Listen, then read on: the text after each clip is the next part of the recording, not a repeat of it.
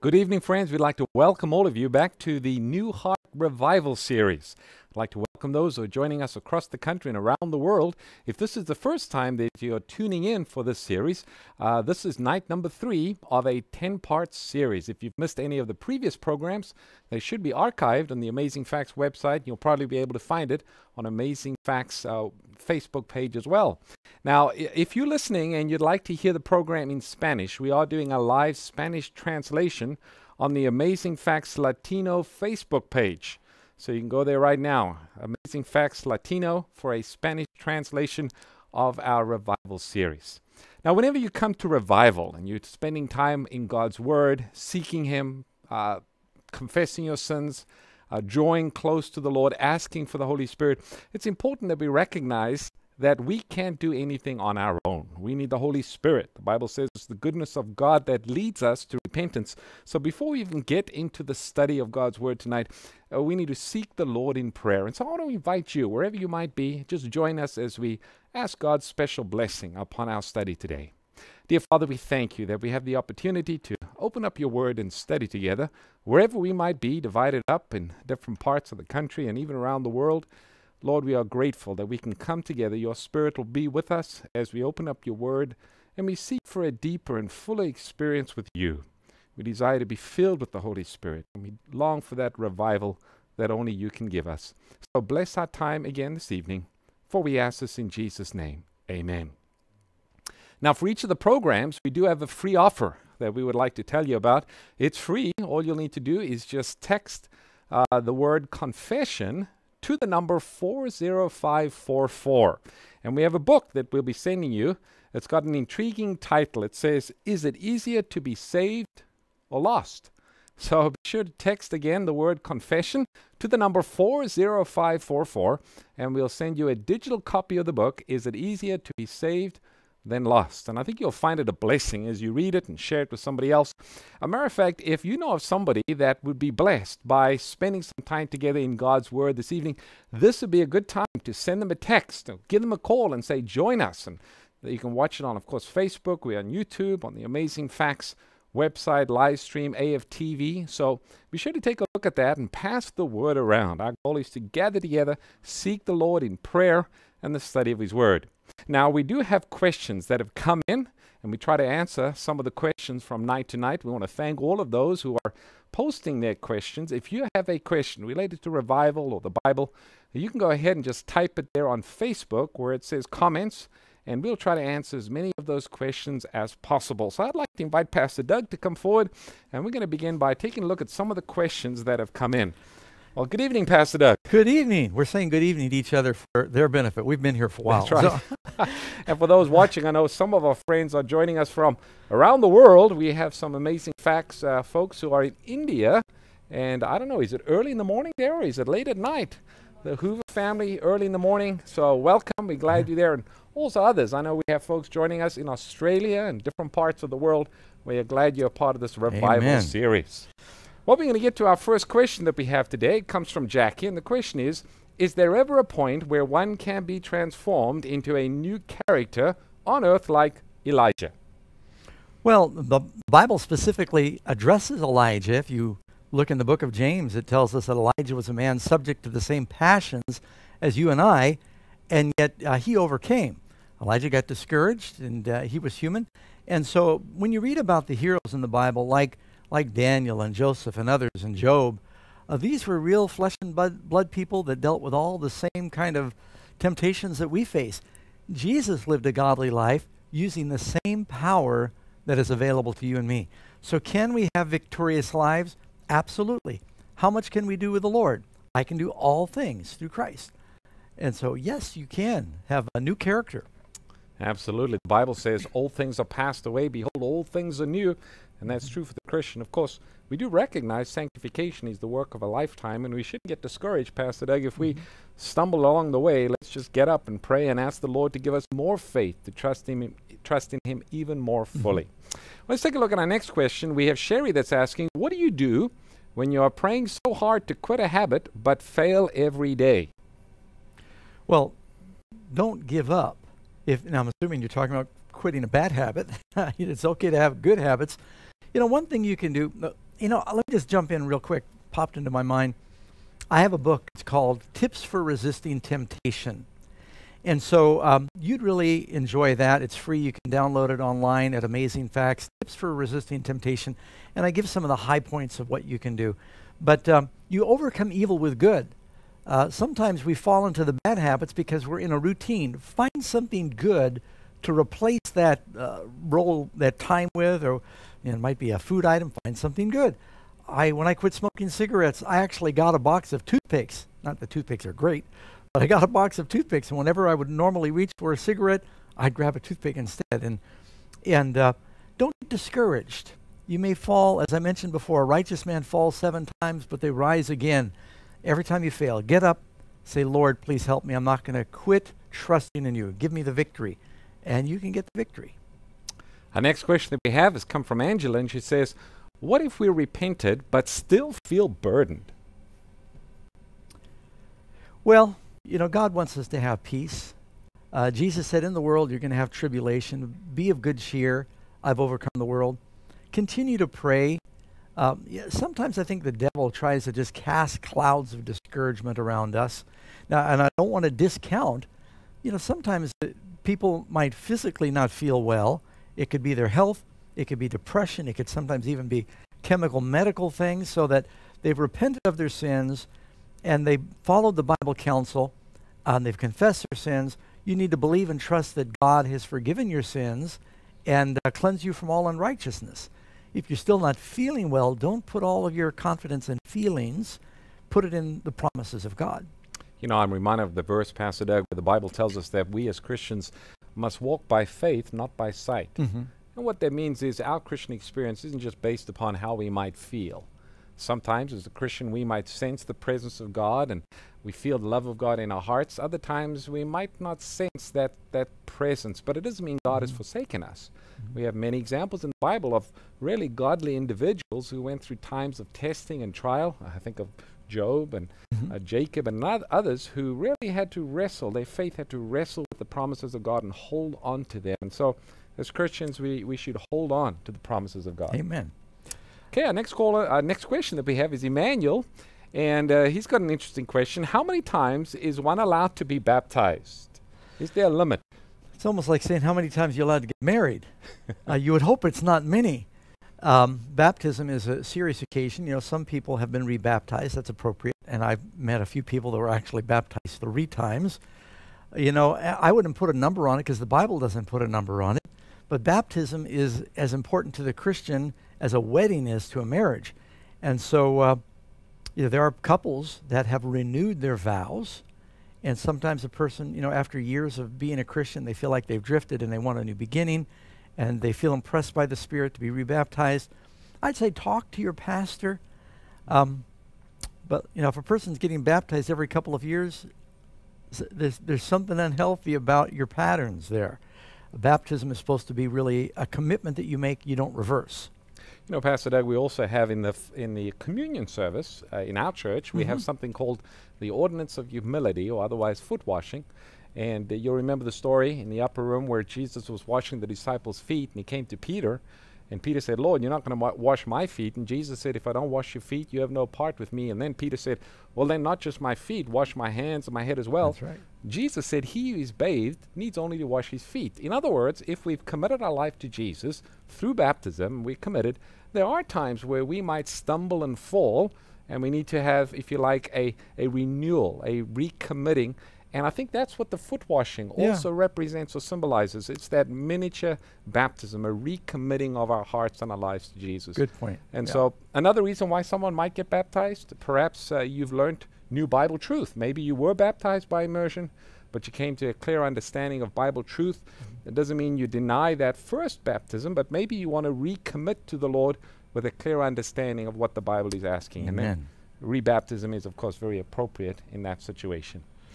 We have another question that's coming. We have Joel is asking, why isn't God performing open miracles in these days, and how long will it be like this? Well, I believe God does still perform miracles. I think every conversion is a miracle. You may not be seeing someone go down the streets like Jesus or the apostles where the dead are being raised and, some of the more dramatic examples of healing and miracles, but I think you will see them. If you look in the Bible, you'll notice that miracles tend to come in waves before major events. The 10 plagues came in Egypt before a major deliverance. I remember reading the book of Judges. Keep in mind, Gideon lived hundreds of years before Elijah, who did many miracles, and Jesus, who did many miracles. Gideon asked the angel, whatever happened to all the miracles we used to see? And so it seemed like through God's leading of his people in history, the miracles come in waves. I think you're going to see another outpouring of the Spirit just before the second coming, and you will see signs and wonders and miracles again. Now be careful, don't put all your confidence in miracles, because there can be true and there can also be false. The devil can counterfeit some miracles. We have a few folks who sent in some questions even now while the program has been live, and so we're going to take one of those questions. We have Noel asking, what does the Bible say about the days that we are living in right now, especially with this virus? Does the Bible have anything to say about what's happening today in our world?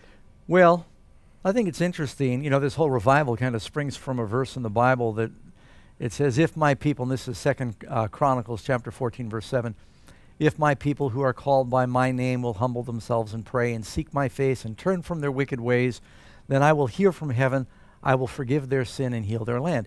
Just before Solomon says that, he says, and if there is a pestilence in the land, that's a plague. A pandemic is just basically, pan means everywhere. Epidemic means it's global really now. And so I think it is a sign. Jesus says in Matthew 24, one of the signs is there'll be earthquakes, there'll be wars and rumors of wars, and there'll be pestilence or plague. And so, you know, these are things that we're going to see in the world, but what's happened is we've always had wars, but just the last century we had 2 world wars. There's always been plagues, but now we've got a global pandemic, and we had one, of course, in 1918. Historically, I think we're seeing that we're moving into the last chapters of prophecy. That's very unique, the situation that we find ourselves in today is, as you mentioned, Pastor Doug, to have this type of a pandemic literally affecting countries around the world, shutting down the economies, not just of countries, but it seems of the whole world, the economy is slowing down. So it's somewhat unique. It's a special situation. We have another question that's come from Virginia, and she just sent it in. It's a good question. Maybe we'll end with this question. It says, how do I empty self? We've been talking about the need for emptying self so we can be filled with the Holy Spirit, but how does one do that? You know, that's the most important question probably that we could answer. And the biggest battle Jesus faced was in the Garden of Gethsemane when he said, not my will, but thy will be done. And we face that battle every day. God is love. Everything God does springs from love. The devil is selfishness. He is the ultimate opposite of that. We, through sin, our love, our natural tendency to love was disrupted or distorted, and we become naturally selfish creatures. We need to pray for the new birth. The new birth is a new heart. God says, I will cause them to walk in my ways. And when we have the new heart, we find that God in the Spirit, he gives us a love for him, and he gives us a love for our fellow man. And the more we look at the Lord and we follow his example, the more like him we become. And Jesus is the epitome of selflessness. And so you know, we humble ourselves before the Lord, believe his promise, pray for his Spirit, keep our eyes fixed on Jesus, and through reading his word and beholding him, through prayer, we experience this transformation. Absolutely. Well, again, we want to thank all of you for sending in your questions. Keep doing so as we go through this week of revival and reformation. One of the things we want to do when it relates to revival is not only pray and read the word, but we want to sing songs of joy to the Lord, songs of praise. And we have a theme song that we've been singing through this series so far. It's called Spirit of the Living God. And right now, we want to encourage you, wherever you might be, join us as we sing our theme song, and Amanda will bring us a song at this time.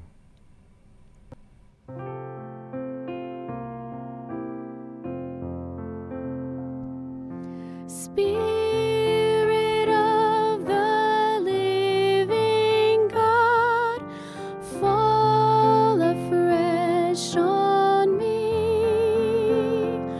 Spirit of the living God, fall afresh on me. Break me, melt me.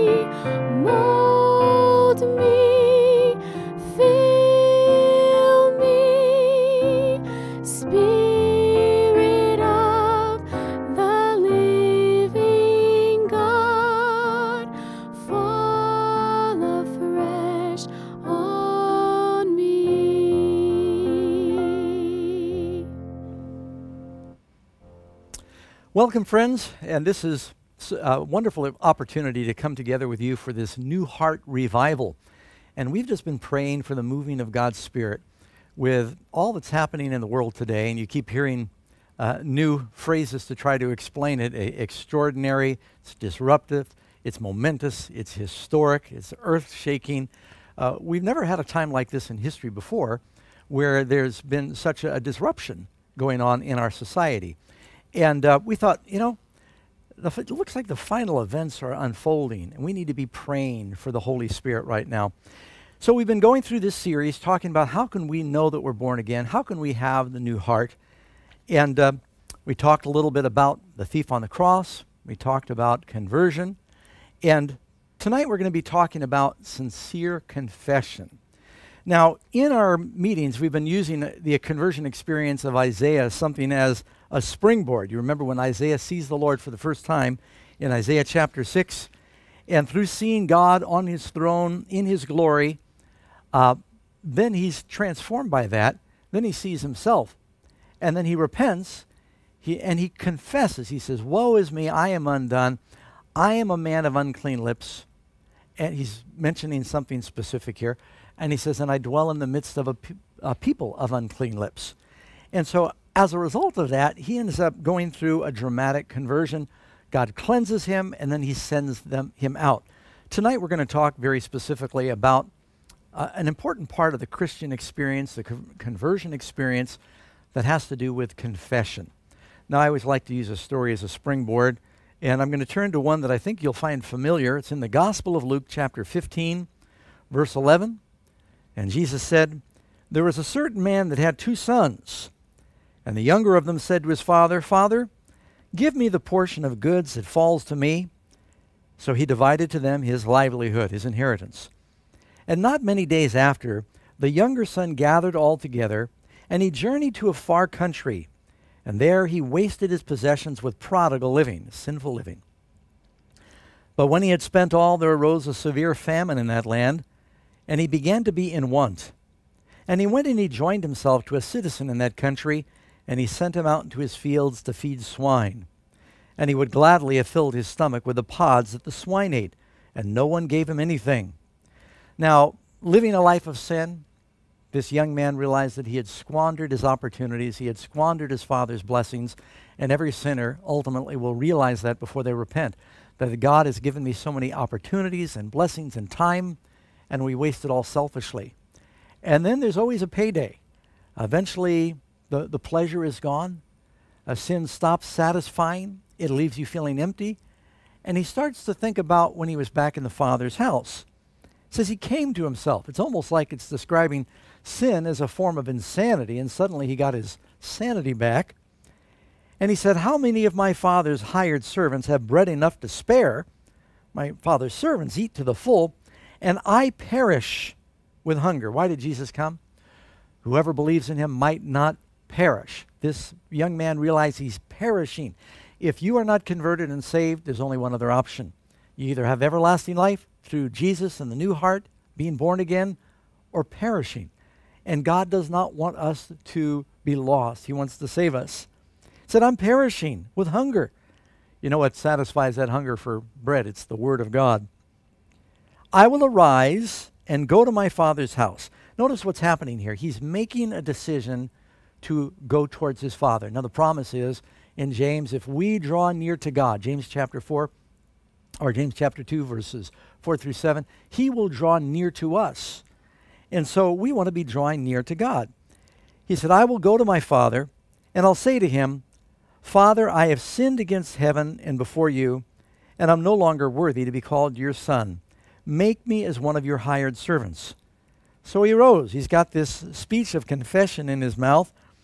And he rose and he comes to his father. His father saw him a long way off. He had compassion, and he ran and he fell on his neck and he kissed him. And the son said, "Father, I have sinned against heaven and in your sight, and am no longer worthy to be called your son." As soon as he confesses, the father reacts by completely embracing and adopting him back into the family. He says, "You are my son." Calls for his servants, and he says, "Bring out the best robe and put it on him. Put a ring on his hand," meaning that he was now going to have the authority of the family, and sandals on his feet. And bring the fatted calf here and kill it, and let us eat and be merry. For this my son was dead, and he's alive again. He was lost, and he's found. And they began to be merry. Now, I'm not going to even go into the part about the other son, because the point of the story I wanted to emphasize, this young man came to himself, he repented, but then he realized, I will say to my father. There was something he needed to say. Everybody is going to confess someday. You can read where Paul says in the book of Romans chapter 14, verse 11 and 12, For it is written, As I live, says the Lord, every knee will bow to me, and every tongue will confess. Unfortunately, according to the Bible, most people are going to confess too late. And so, you see, God sees everything we're doing, and there's going to be a reward for everything that's done. Now, we all need to come to the Lord and confess our sins. It's part of the salvation process. You know, you can read in, Jesus says in Luke chapter 12, verse 2, For there is nothing covered that will not be revealed, nor hidden that will not be known. Therefore, whatever has been spoken in the dark will be heard in the light. And whatever you have spoken in the ear in inner rooms will be proclaimed on the housetops. Now, don't be afraid of confessing to God, because God knows everything. You know, we're living in an interesting time in the world's history where it seems like no matter where you go now, cameras are rolling. And, you know, people can even go to websites where they can look through satellites and see what's happening on the earth from space all over the world. Sometimes Karen will come in the office, she'll see that I'm on a program called Google Earth, and I'm looking all over the world to see if I can find deserted islands. I just love looking at maps. I'm just intrigued. I'm a very visual person. But everywhere you go now, everything it seems like is being recorded. And more than ever, you know, in the cities for security, we just installed a video doorbell so that whenever anyone comes to our door, I know it's old technology for most people, but it was very interesting for me. Whenever anyone comes to our doorbell and they ring the door, we get an alert on our phone. The funny thing is every time Karen goes to get the mail every day, I get an alert that sees her. And our son goes out to jog, and I see him out in the front yard, and he's stretching. I'm going, this is interesting. They don't know I'm watching. But it's like there's cameras everywhere. And God has had cameras for a long time. There are angels that record everything we say. Jesus said in the judgment, you'll give an account for every idle word that you speak. God sees everything we do. Let me give you a few verses on that. Job 20, verse 27, The heavens will reveal his iniquity, speaking of the lost, and the earth will rise up against him. Ecclesiastes 12, verse 14, For God will bring every work into judgment, including every secret thing. We think nobody knows. Everything will give an answer for. And you may have sinned and thought, well, I got away with that. Nobody will know. I don't need to say anything. You don't get away with anything. Everything that's done in secret will be ultimately proclaimed from the housetops unless it is confessed, repented of, forsaken, and you want it under the blood of Jesus. In Zechariah 4:10, these are the eyes of the Lord, which scan to and fro throughout the whole earth. You know, one reason I became a Christian is because I saw providentially you don't ever get away with anything. I was a thief, and I realized I never really got away with anything. And I just became convinced there must be a God, because it seemed like, we started calling it karma. It seemed like something always went wrong when you tried to do the wrong thing. And you know what they say on the streets is what goes around comes around. It'll catch up with you. Nobody ever really gets away with anything. And so I'm sharing this sort of as a background why it is important to confess, because you'll never really get ahead by doing wrong or by disobeying God. In Proverbs chapter 5, verse 21, For the ways of man are before the eyes of the Lord, and he ponders all of his paths. Confession is really, of sin, is the outward fruit of repentance. Now, when we talk about repentance and confession, they're really partners, but they're separate, and so we need to identify it separately. Some people said, well, I'm sorry for my sins, but they've never confessed them to God. And we're suggesting to you that the Bible teaches it is important to specifically confess your sins. While you may not remember every sin, he wants us to confess what we know. Hebrews chapter 4, verse 13, Paul says, "There is no creature hidden from his sight, but all things are naked and open to the eyes of him with whom we must give an account." I was counseling a couple years ago, and I heard an amazing story. And this was many years ago. And the wife and the husband were there, and she told me that there had been unfaithfulness in the relationship. And I said, "Well, do you know that?" You know? And he said, "Yeah, she knows it." And she said, "Yes, I know it. Let me tell you what happened." Husband had been acting strangely for a couple of months, and he was doing a little extra traveling, it seemed like, more than his job would normally want. And he called me one night, and he said, "You know, I've got some extra work. I'm on this out-of-town business trip, and it looks like I'm going to be another day, and I'm so sorry, and I'll be home soon." And she said, "Okay." She just felt something didn't sound right, and he went to hang up the phone, except it was one of these hotels that had a flat phone, and he didn't get it completely on the cradle. And she, instead of just hanging up, she stayed on the line for just a minute because she's thinking, it just doesn't seem right. And then she realized he hadn't hung up, and she heard another woman talking to him in the hotel room. And I won't go into detail, but it became very clear to her that her husband was being unfaithful. And I thought, I wonder how people would behave if they knew that God is always recording. You know, we had a little church up in the hills, and it had the strangest sound system. Just had an inexpensive Radio Shack sound system, and something about the length of the wires to the speakers, they weren't shielded. And whenever any airplane flew over or an ambulance went by, I've never run into it before, it seemed to pick up their frequencies, and it would broadcast it in the church. So while you're in there in the church and you're preaching, all of a sudden you would hear the ambulance drivers talking on the radio. And sometimes what even ambulance drivers say to each other is not appropriate to broadcast in a church. And I wondered if they only knew that what they think they're saying just on the radio to the dispatch is being broadcast in the local church, how much more careful would they be? Well, everything is naked and open to the eyes of him with whom we have to do. There is a judgment day coming, and everybody is going to give an account for everything. And that's why it's so crucial for us to not wait until we kneel with the devil outside of the New Jerusalem. Everybody will ultimately bow before Christ and confess that Jesus is Lord. But to confess while the doors of mercy are still open, that would be now. You can't wait, friends. So with that little background, I'm going to go through my ritual of having 5 or 6 points we're going to cover about confession. And I'll start with, why do we confess? Why would we confess? Jesus said, your heavenly Father, and this is Matthew chapter 6, verse 8, he knows what things you have need of before you even ask. So why tell him? Well, confession isn't for the benefit of God. You know, when I was a baby Christian and I heard about confession, I just, in my mind, I had it like, all right, Lord, you better sit down. There's something I got to tell you.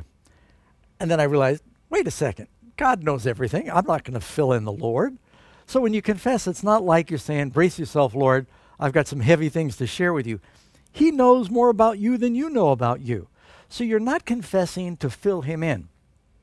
One very important thing that happens when you're confessing is you are recognizing in your own heart what you're doing is wrong. You're giving freedom then of the Holy Spirit to give you victory in that area because you're admitting it's wrong and you want change. The other thing is, once you admit it's wrong, something happens within you mentally.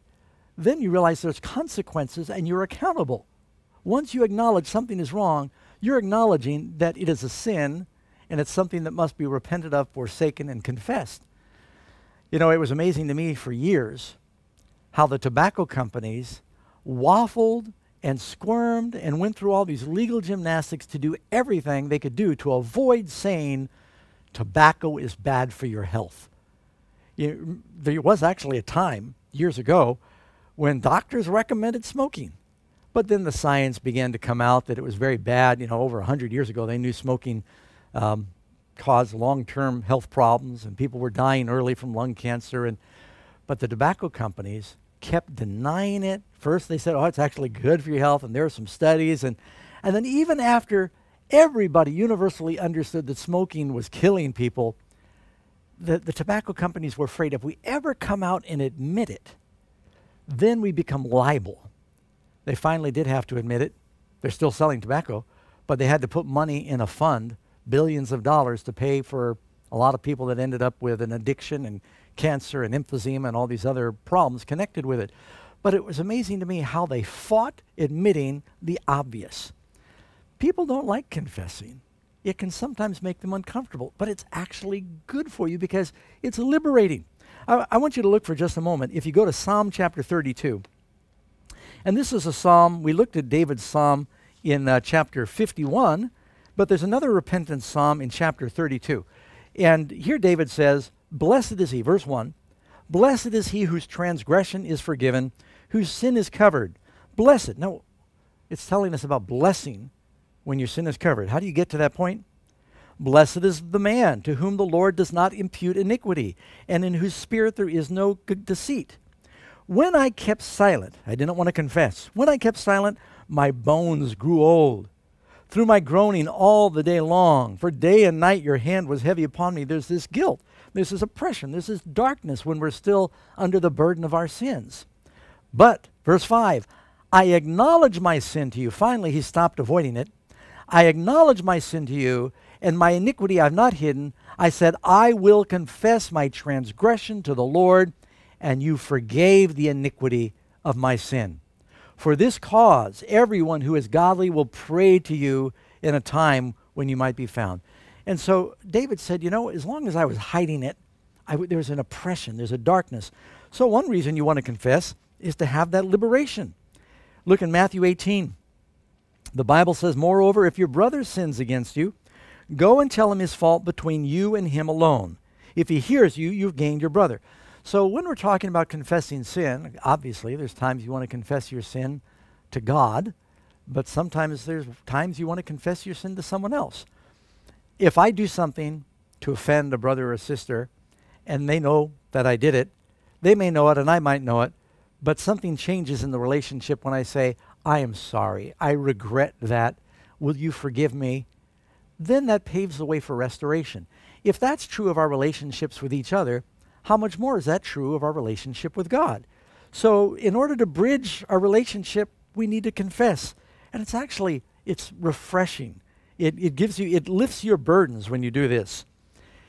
You can read in the wonderful promise, you read in 1 John 1 verse 9, if we confess our sins, he is faithful and just to forgive us our sins and to cleanse us from all unrighteousness.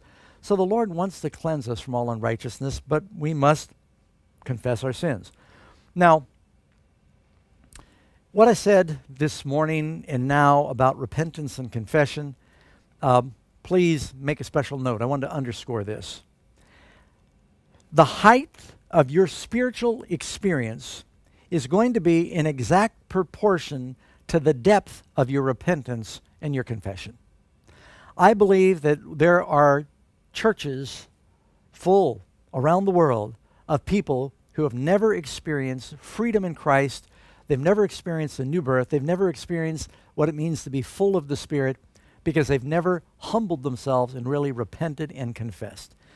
So many, and I'm not blaming everybody. I'm not blaming the people, but so many folks have come to church where the pastor simply says, if you come forward and repeat this, 20-second prayer, you are now saved. And they kind of give them a book and send them on their way. And the people may not understand what it really means to come to the Lord, to kneel at the cross, to repent of their sins, to confess their sins. Let me see if I can illustrate. If, we're here right now in the Amazing Facts worship room, we've got a handful of people helping with the production, maintaining our distance, except those that are married. And if on my way out, I'm in a hurry after the program, and I step on someone's foot on my way out, I would say, excuse me. It's a minor offense. It just requires a minor apology. And they hopefully would say, that's okay. Unless you hit their bunion, they might say, that really hurt. And then you say, I'm very sorry. But if on my way out, I'm rushing and I'm being reckless and I knock them down and they hit their head against the wall and they break an arm, and I just say, excuse me, and I keep going. Well, wait a second. That's not appropriate. You really hurt them. The depth of your apology should be in proportion to the offense. Are you still with me? You nod the camera. So, what have we done to Jesus? Do we just come to the front of the church and we say, Lord, I'm sorry, and we walk out? I mean, here he lost his life, he bled, he suffered for all of our sins. We should be so grateful. It ought to move us. And we think, Lord, have mercy on me. I am so sorry. And it should be heartfelt. So the depth of your repentance and your confession and the thoroughness of your confession is going to affect how much room you make for the filling of the Spirit in your life. I believe there are millions of people out there who have been following Christ that have never taken these important steps of really repenting and confessing your sins. Now, we'll get to how you confess in just a moment, but now we're going to talk about the what of confession. What do you confess? Confess means, here's a definition, it means to disclose something that is damaging or inconvenient to oneself, to admit, to acknowledge. As someone said, confession is good for the soul, but it's bad for the reputation. When you're admitting a fault, usually people will have more respect for you when you do that. And you may not remember everything you've done. The Bible says, Proverbs 28, verse 13, he that covers his sin will not prosper, but whoever confesses and forsakes them.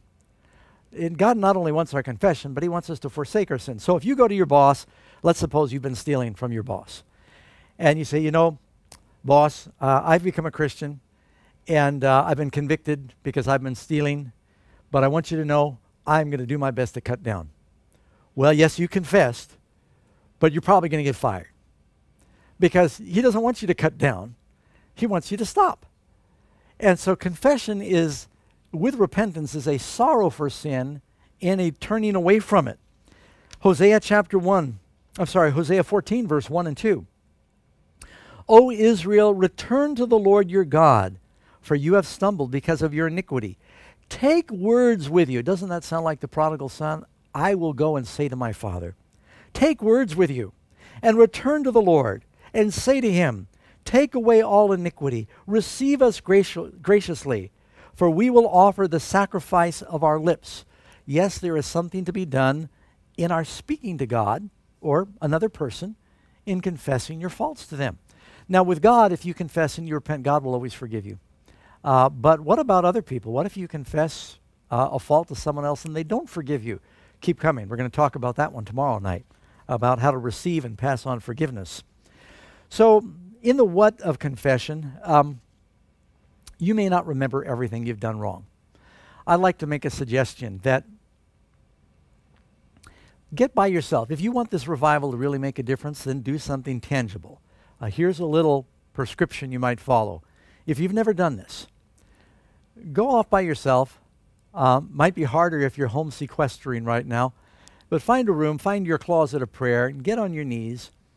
Tell the Lord. You may not even feel anything, but do it because you know it's the right thing to do, and watch what happens. Get on your knees. Say, Lord, I want to repent of my sins. I'm choosing to repent of my sins. I know I've sinned all through my life. I'm guilty of many things. You can't remember everything you've ever done wrong, but get a piece of paper. Don't let anyone get a hold of that piece of paper. Get a piece of paper and make a list and start with the 10 Commandments. Have you ever worshipped other gods? Have you taken God's name in vain? Have you, well, I've never committed adultery, but have you thought impure thoughts? Spiritual adultery. I've never committed murder. Have you been angry with your brother without cause? Lying. The Bible says, let your yes be yes and your no be no. Have you ever been misleading? And go through the 10 Commandments. And then pray that prayer that David says, search me, Lord, try me. See if there be any wicked way in me, and lead me in the way everlasting. The Holy Spirit will bring things to your mind. There may be friends, family, could be a spouse, a loved one that you are at odds with, and you need to right those wrongs. Make a note of that. Confess it first to God, then go to that person next. After you make that list, and don't rush through it, look at it and say, Lord, if I'm forgetting something, show me later, and he will. Then claim the promise.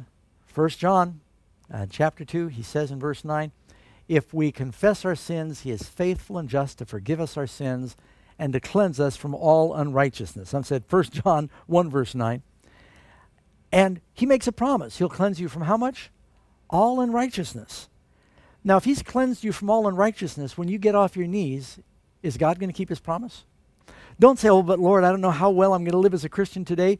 At that moment, he gives you eternal life. That will then affect your behavior. You start becoming righteous by faith when you believe his promise. He then can give you the Spirit, and you'll be surprised moment by moment how you start living a different kind of life. So try going through those steps. God will bring things to your mind. Romans 10:10. For with the heart one believes unto righteousness, and with the mouth confession is made unto salvation. Do not expect God to cover what you do not uncover before him. He already knows everything. But lay it out before him. You know, I remember even years after I became a Christian, something came to me. I was in Miami Beach, where I used to go to school, I used to work, and I just went for a visit to the family, and while I was in Miami Beach, I remembered I had worked for a Baskin-Robbins ice cream store. I got to work there, and they told me, you can eat all the ice cream you want. And it was a dream job for me because I did. They said, you'll get tired of it. I never did. I ate a lot of ice cream while I was there. And he trusted me. I was just 14, 15 years old, but I was a good worker. I'd been in a military school. I kept everything clean and organized. And eventually he gave me the keys. And he had me, Mr. Scott was his name.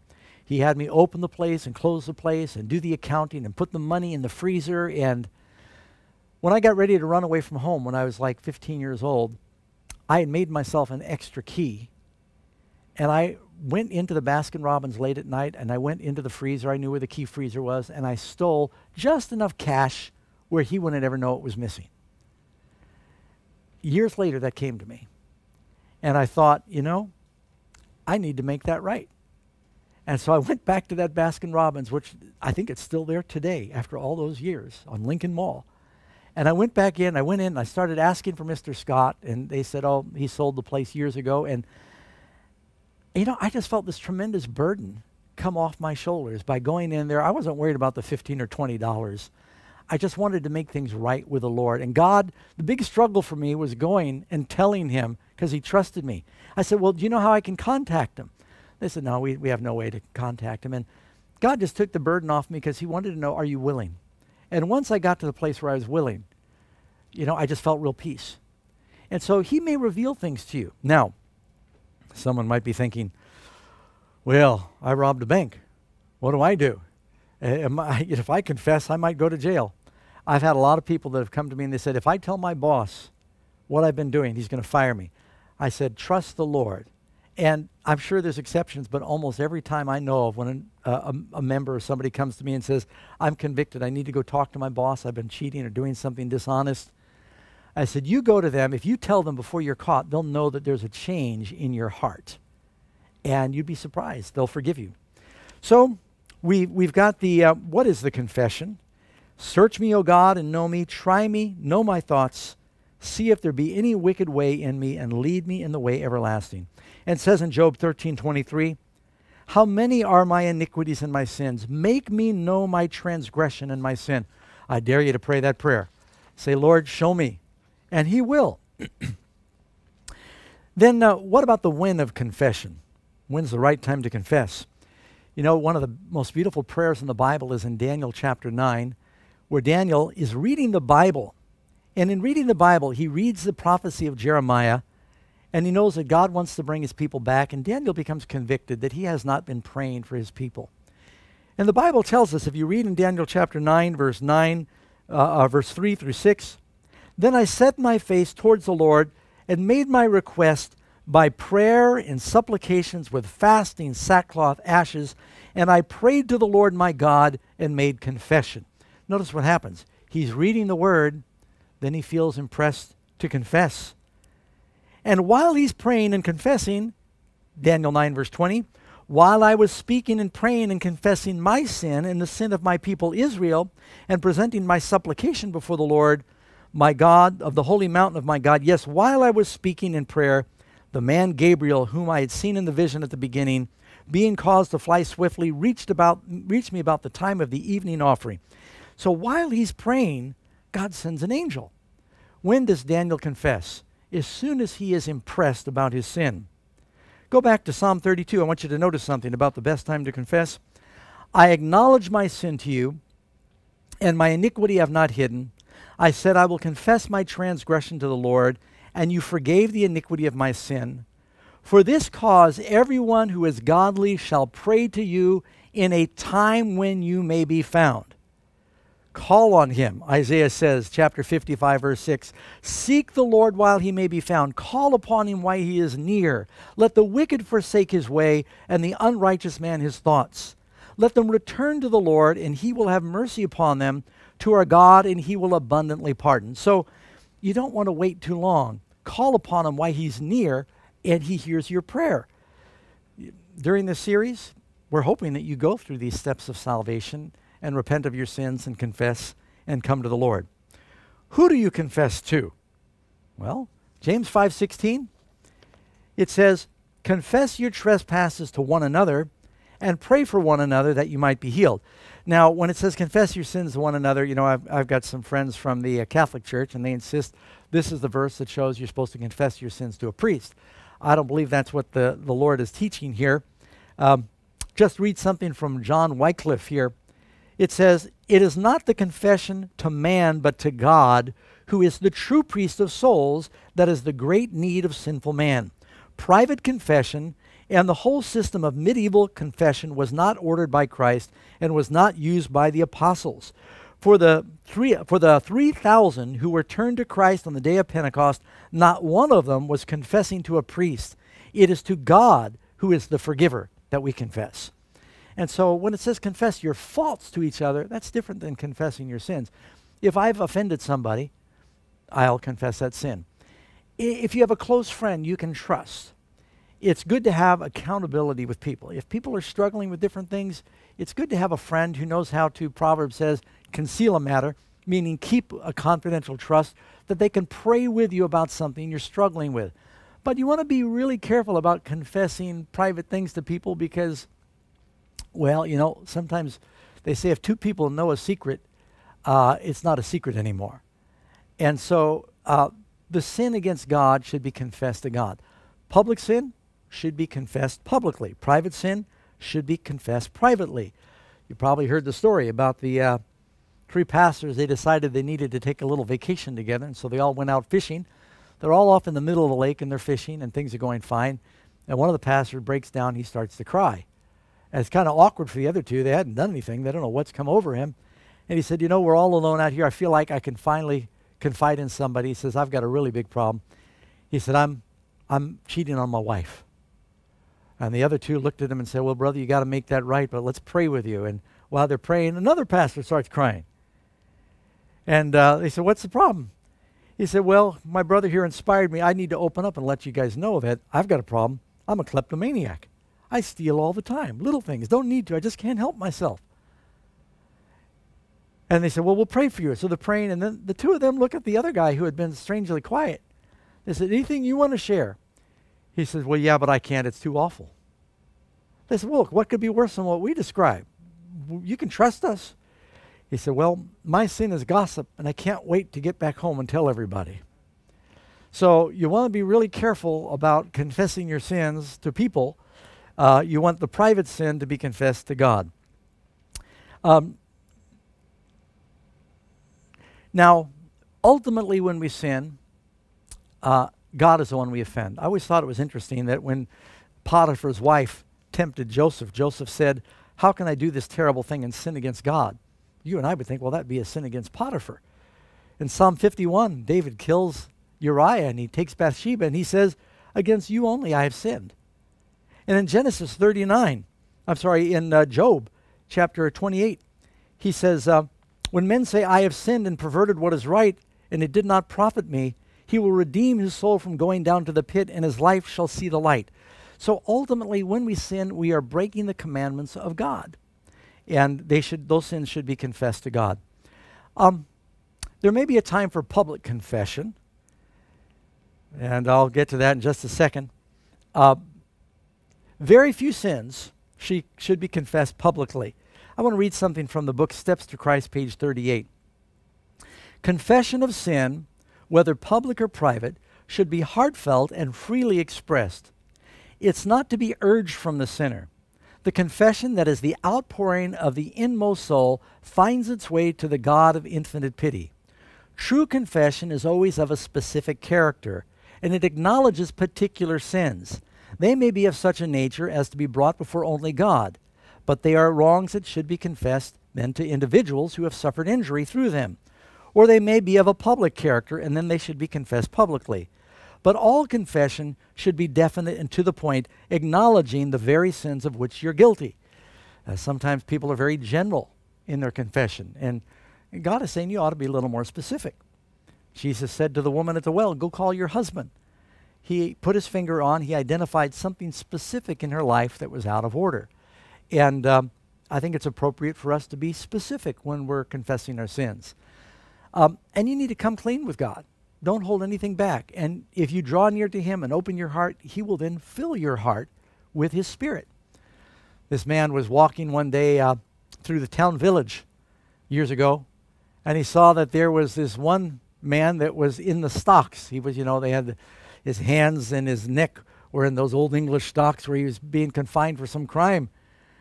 And he felt sorry for him. He said, what did you do? He said, I didn't do anything. I don't understand why they put me in these stocks. And they said, you didn't do anything? He said, well, there was an old rope on the ground. He said, there was an old, twiny old rope. And he said, I picked it up. I had no idea. They said, they put you in the stocks for just picking up the rope? He said, well, there was a little cow attached to the other end of the rope. Sometimes we're real reluctant to call sin sin. And we tell the Lord, well, I made a mistake. I got this little defect. But be open with God. Acknowledge it. So the more thorough and specific you are, the more you give God permission to activate the power of the Holy Spirit in your life in setting you free. So the way of confession, public sins should be publicly confessed. Sometimes there's something that's very obvious and you may want to actually share it publicly if you're in a public position when you commit those sins. Peter publicly denied the Lord with swearing and cursing. And, after the resurrection, then Jesus asked him to identify that. And 3 times he said, Simon Peter, do you love me? Do you love me? Do you love me? When you do confession, you want to do the whole confession. Isaiah 6 verse 5, Isaiah was being specific.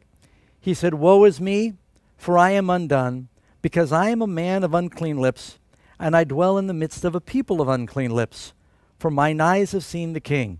You notice what happened is when Isaiah said, I am a man of unclean lips, and I dwell in the midst of a people of unclean lips, the angel then takes a coal from the altar, and where does he put it? Puts it on his lips. God, when you identify what the specific problems are, you are then giving God permission and power to help you in those specific areas.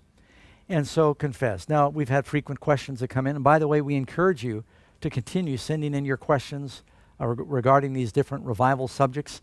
And people are saying, well, how often? Doesn't God get tired of hearing me confess to him over and over about the same thing? I think that you will get tired of confessing a lot sooner than God gets tired of hearing. If you ever come to the Lord and you are sincere and sorry about your sin, then he is sincerely willing to forgive you. Peter asked the Lord, how often shall my brother sin against me and I forgive him? 7 times? And Jesus said 70 times 7. And Jesus said, if your brother comes to you 7 times in one day and says, I repent, forgive him. Now, is God asking us to do less for each other than he's willing to do for us? Don't get discouraged, friends, and think that, that God is not willing to forgive you. The reason Jesus came into the world is to seek and to save the lost. He is very earnest about wanting to forgive us. That's his supreme desire. That was the mission of Jesus in the world, is to come and to save us. So there is a risk that some will wait and confess too late. Judas confessed. He says, I betrayed innocent blood. But at that point, he had grieved away the Holy Spirit. And the Pharaoh, he confessed and he repented, but he waited until he had grieved away the Holy Spirit. And there's a danger that you can wait too long. It's so important that when you hear God call, today is the day of salvation. The Bible says now is the appointed time. Today, if you hear his voice, when Jesus calls people, whenever he called the apostles, he said, follow me.